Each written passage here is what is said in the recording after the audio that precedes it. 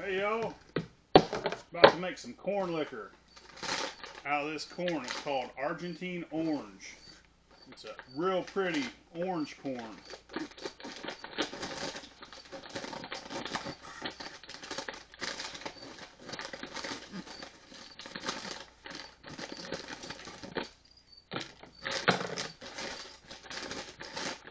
It's already ground up. I'll get you a picture in just a second.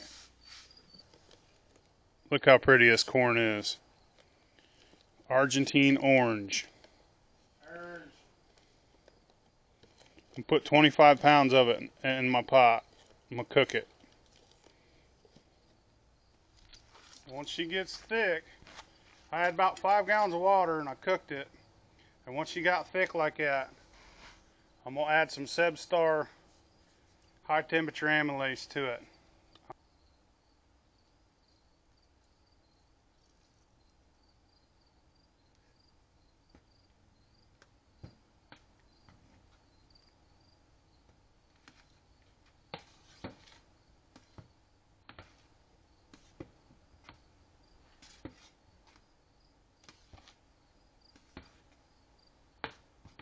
Put the drill back on.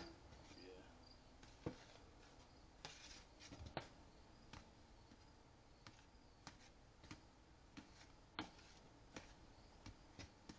Definitely tell she's getting thinner. How she's moving.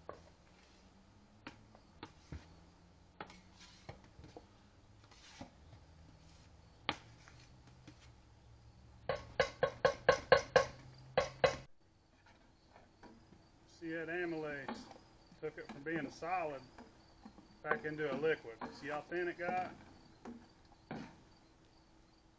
That converted them sugars. I don't know what that's from. Must have been in the bag of corn.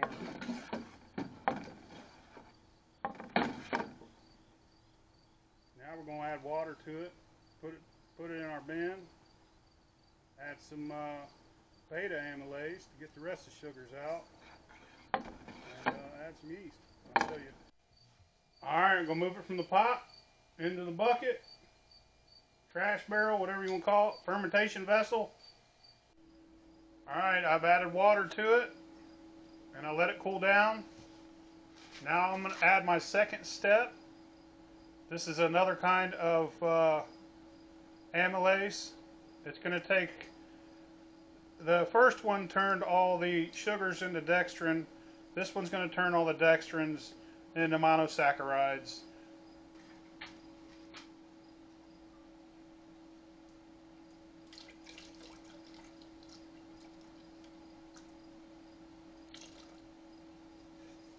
Stir it up.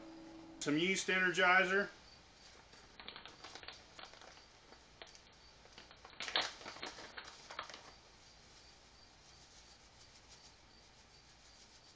I don't ever measure this shit. I just put a little bit in. It stinks real bad. It says half teaspoon per US gallon. I'm not going that far with it. Just a little bit. I'm not trying to rush it.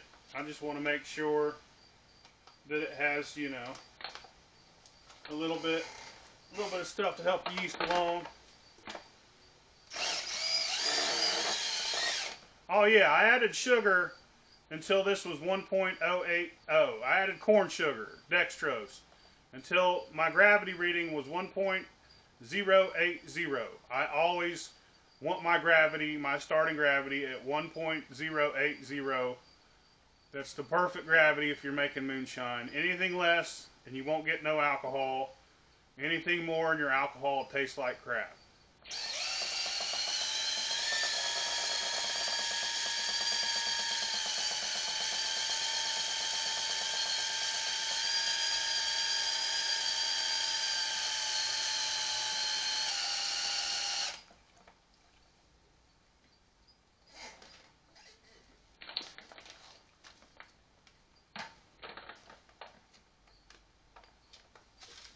Now I'm going to add some yeast nutrient, just some sprinkles. I don't follow directions. I'm not trying to rush it. I just want to make sure my yeast is...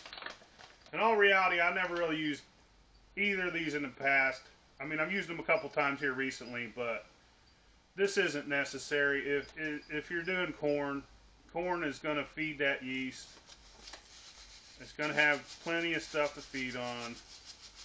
This just helps it get it done a couple days earlier. That's all it is. Stir that up.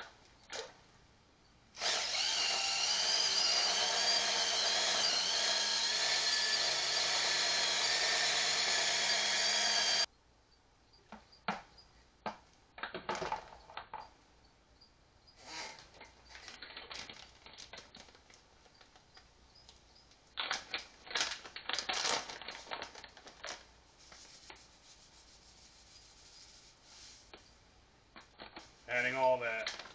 Its yeast is kind of old. Just gives it extra food to feed off of. Not measuring it.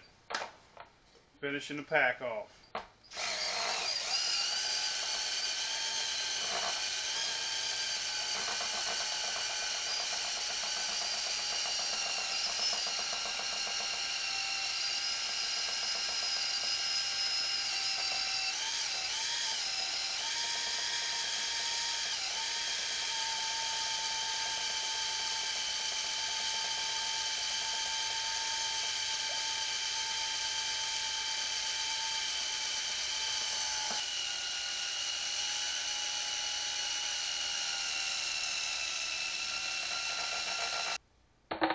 Put your lid on it, and wait till it's done.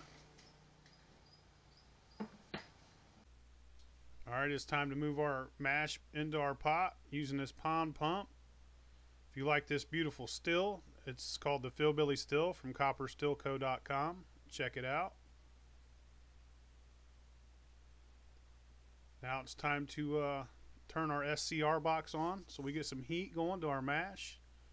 I'll crank it all the way up. And then when it's about 175 degrees, I'll crank it down to about 10 amps.